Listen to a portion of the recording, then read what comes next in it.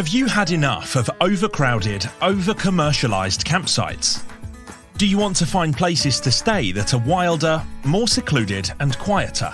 Then let me introduce Nearly Wild Camping.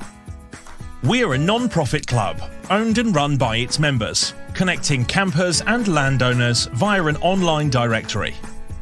We promote the use of tents, hammocks and camper vans, and being close to nature. Most of the locations are campfire friendly and have some basic facilities, like a compost loo and tap. Each location has a wildness rating, where 5 stars is permission to access a remote piece of land with no facilities at all. But don't worry, the majority have a 3-star rating.